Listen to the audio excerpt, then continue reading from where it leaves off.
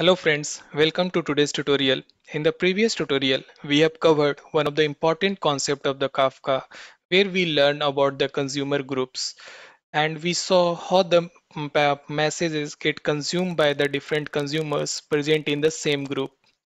And along with that, we also saw what are the rules set by the Kafka broker. For example, that if the two consumers are belongs to same consumer group, then it is not allowed to consume the message from the same partitions. So these are the things we have covered in the previous tutorial. So today we are going to cover Kafka workflow. So there are total two workflow we are going to look in this tutorial. So Kafka workflow as a publish subscribe messaging. Then we will see the Kafka workflow for the consumer group. So let us start.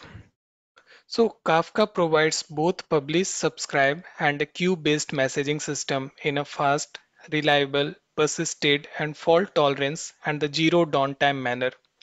So in both the cases, producers simply send the message to a topic and consumers choose any one type of the messaging system depending on their need. So let us follow the steps in the next section to understand how the consumers choose the messaging system of their choice. So Kafka workflow as a publish subscribe messaging system, how it works as a publish subscribe messaging system.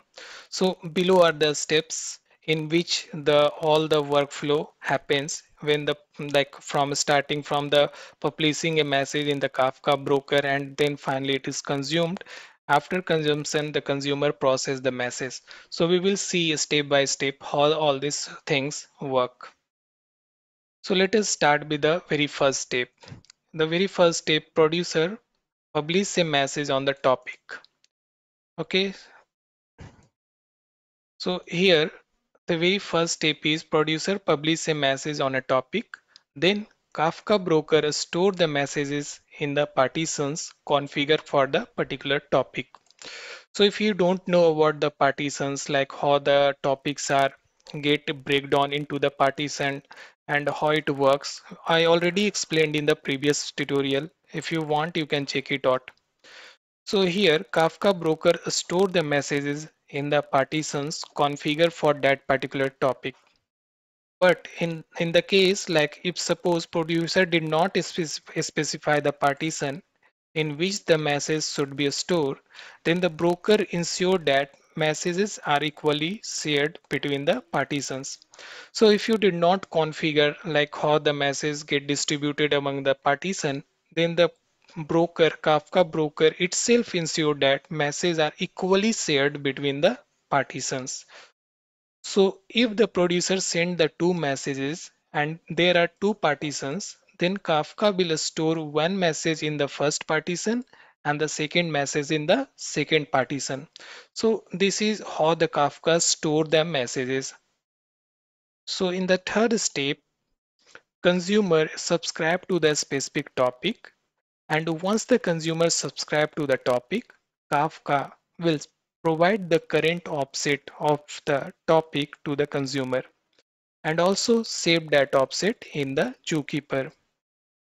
If you remember in the earlier tutorials, I have already explained what is the meaning of offset. So offset is nothing just a unique identity number assigned to published message on the on the Kafka broker. So each message having the unique ID. Okay, so that is the meaning of offset. So consumer request the Kafka at regular interval for the new messages. So it can also be configurable like after 5 minutes consumer poke or like poll or ask from the Kafka broker to send the message. So once the Kafka receive the message from the producer, it forward this message to the consumer. So once it is received, Kafka once received the message from the producer, it forward to the consumer. So consumer will receive the message and process it according to the business requirement. So once the messages are processed and the consumer will send an acknowledgement to the Kafka broker.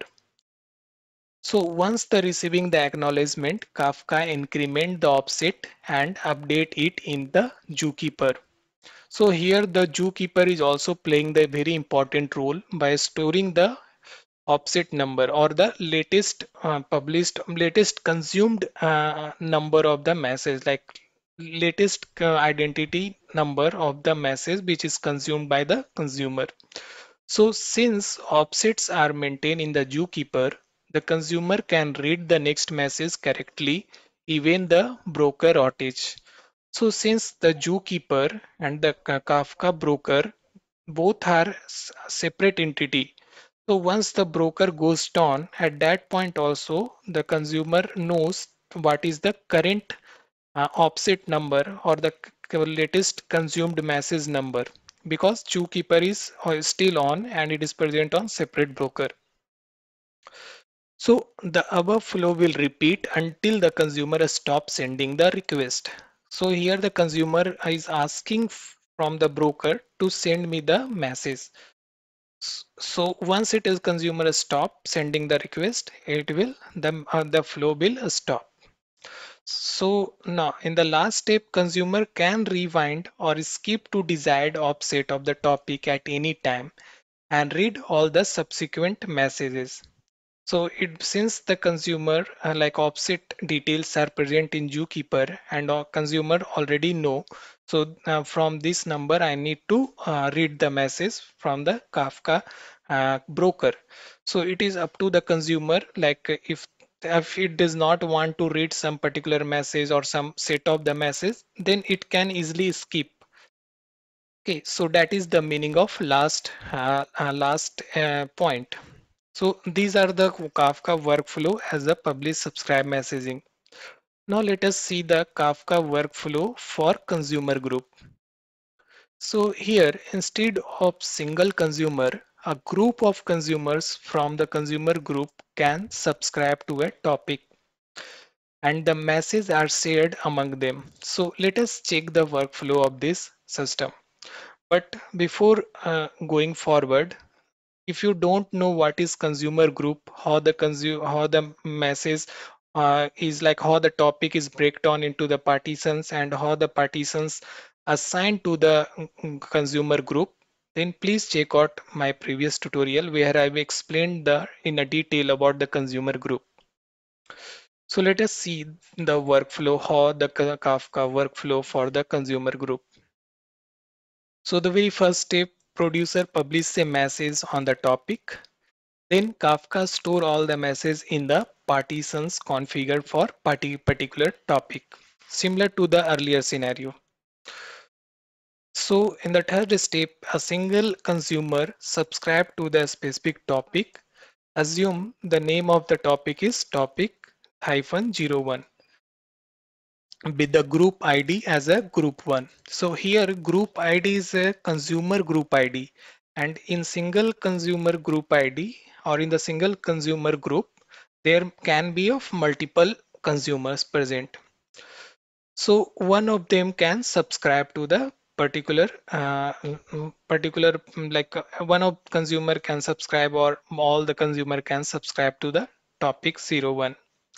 So Kafka interact with the consumer in the same way as a publish subscribe messaging until new consumers subscribe to the same topic. So topic hyphen 01 with the same group ID as a group 1. So if suppose there are a total two groups, two consumers are present in same group ID. Okay, for example, in the group one, earlier there was only one consumer, now there are two consumers. So in this case, once the new consumer arrives, then Kafka switch its operation to share mode and such that each message is passed to only one of the subscriber of the consumer group one. So this is the rule. Like if there are two consumers are present in same group, then the only one consumer in the same group is allowed to consume the message of the particular partition.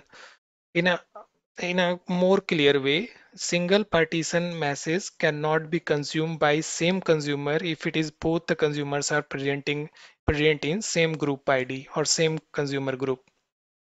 This message transfer in a similar queue-based messaging as only one consumer of the group consuming consumes the message, right?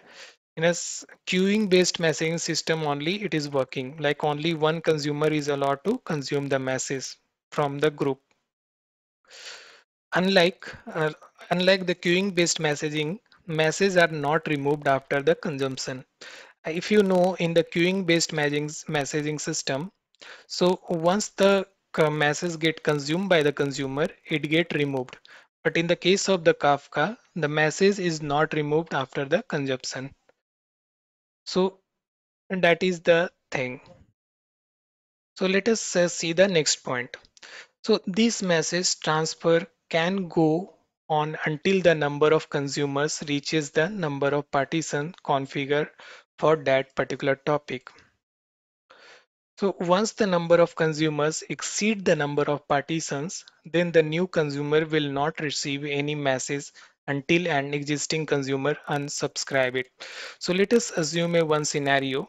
In the previous tutorial also I have explained, if the number of partitions is less than number of consumers.